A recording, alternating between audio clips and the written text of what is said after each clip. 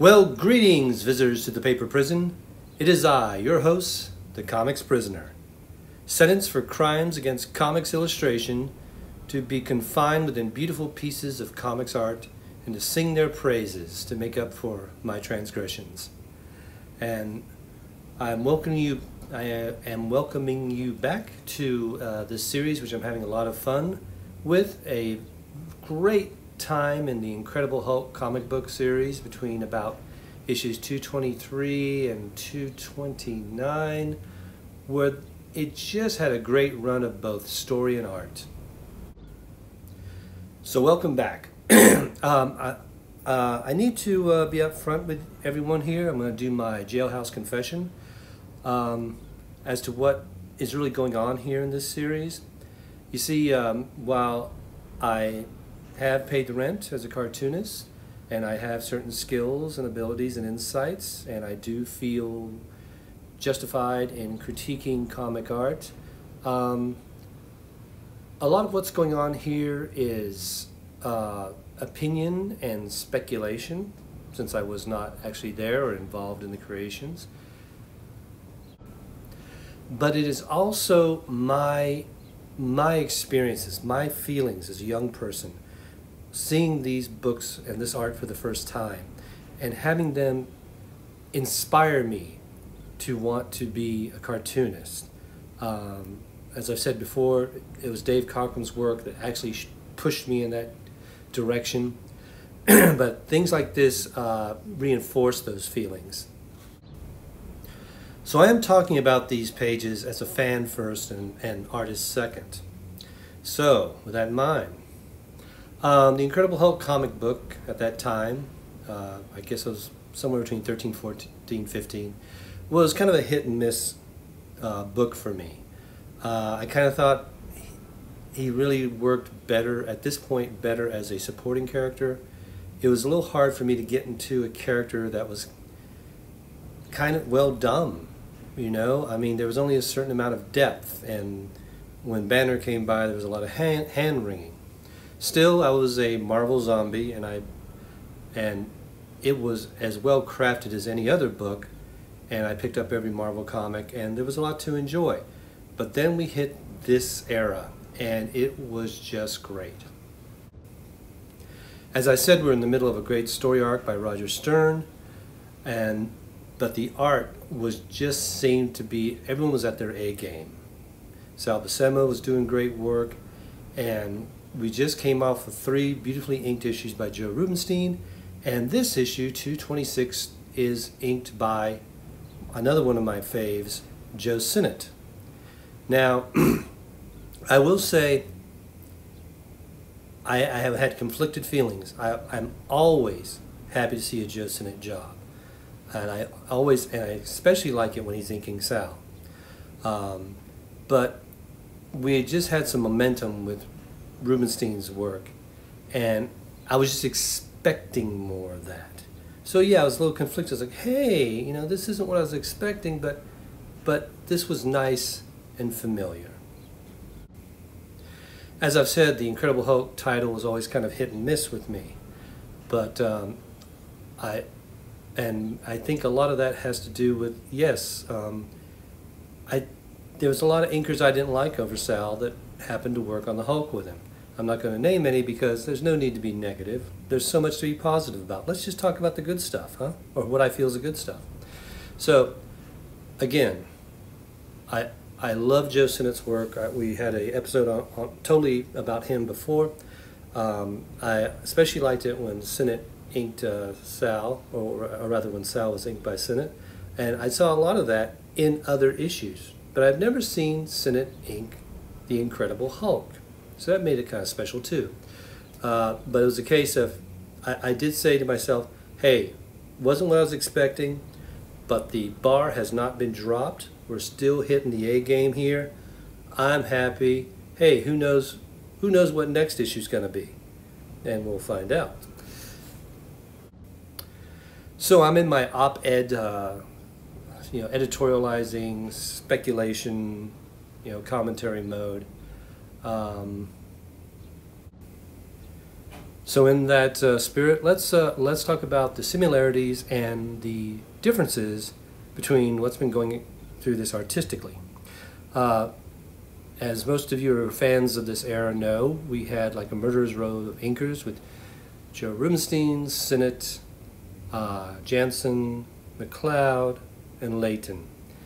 And I guess I should have given all their first names and give them all their bios, but they're all going to get their own shows, so we'll handle it there. So when you look at all of them except Sinnott, you're kind of looking at the Young Turks, at least in the grand scheme of things. All of them except for maybe McLeod have been working for some time, but Sinnott's career length makes them look like the Young Turks, and he is the veteran. And a veteran, though, who's still vital and expressive and just captivating. So that was a little bit, that kind of another thing to kind of set it apart. I think everyone else, even if they hadn't worked for Dick Giordano, I think they were coming from the mindset of the Neal Adams school of inking. And when I talk about Neal, I do want to talk about how when he came onto the scene, his impact was so great that it seemed like comics, the whole house style of comics became super realistic, photorealistic illustrations. You couldn't have the whimsy of a Ditko or the expressionism, the expressionism of a Jack Kirby. And I think a lot of the 70s generation had invested themselves there. So what did Sinnott's work have in common with the title? Well, like Klaus Janson, who had inked the Hulk quite a bit, hundreds of pages in Defenders, Sinnott had a lot of opportunity to ink the Hulk and say the pages of Fantastic Four. I know of at least two Thing versus Hulk issues, one which wasn't too far, maybe just 2 years ago, where he inked over George Perez, which I loved, and I'll probably talk about that later from the aspect of a fan. So as far, except for Janson, as far as experience inking the Hulk, he had the most, and probably him and Janson are neck and neck on that. So he's bringing experience to this job, not just art, and not just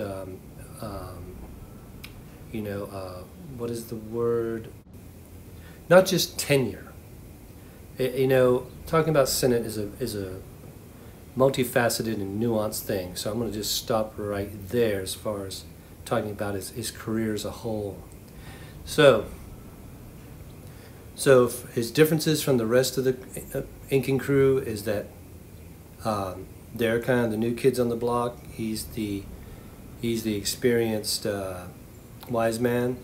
And as far as similarities, he has the most experience inking the Hulk.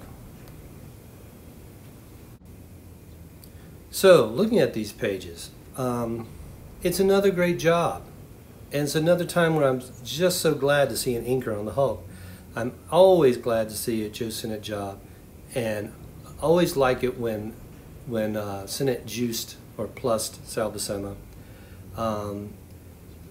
The only difference in the experience of reading it is that, yes, there was a certain zeitgeist, a certain Auvert from Rubinstein that was kind of stuck in a certain way of using the tools. Excuse me. Like I was saying, I really don't think anyone had a greater mastery of brush and ink than Sinnott, especially at this time. So, and that's what kind of also sets him apart from the other Young Turks, is that they were doing a lot more with pen, thinner lines, different kind of rendering, and his technique, while beautiful and super professional and just great, kind of set him in another time period or at the very least was setting him apart from the other guys. So that was also part of the jarring experience opening that first page, and it wasn't Rubenstein. But again, it was someone I loved. So it's still a win-win. So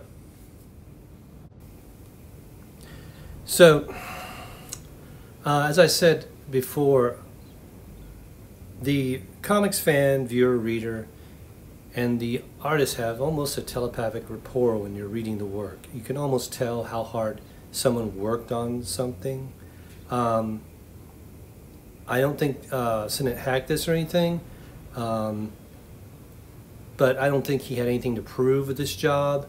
So I think it came very easy to him because, of course, he's got years of experience. There was probably no challenge at all for him. So we got a great book, but we just felt that Rubenstein and the others worked harder, though that's not really the case. That's just a perception. So we're at the point where I say, you know, I just want to leave this up and let you experience the greatness for yourself. I mean, I could stand here and comment on his line weights and how he turned forms, or how he rendered hair, or trees, or, you know, drapery, or spotted blacks. But that's really just my opinion as a commentator. And the work speaks for itself. So it looks like visiting hours are about at a close. As ever, the warden is making the announcement that if you liked what you've seen here, please feel free to hit the like button, subscribe, smash the bell. It helps the channel, it helps grow a channel, and hopefully we're growing a community.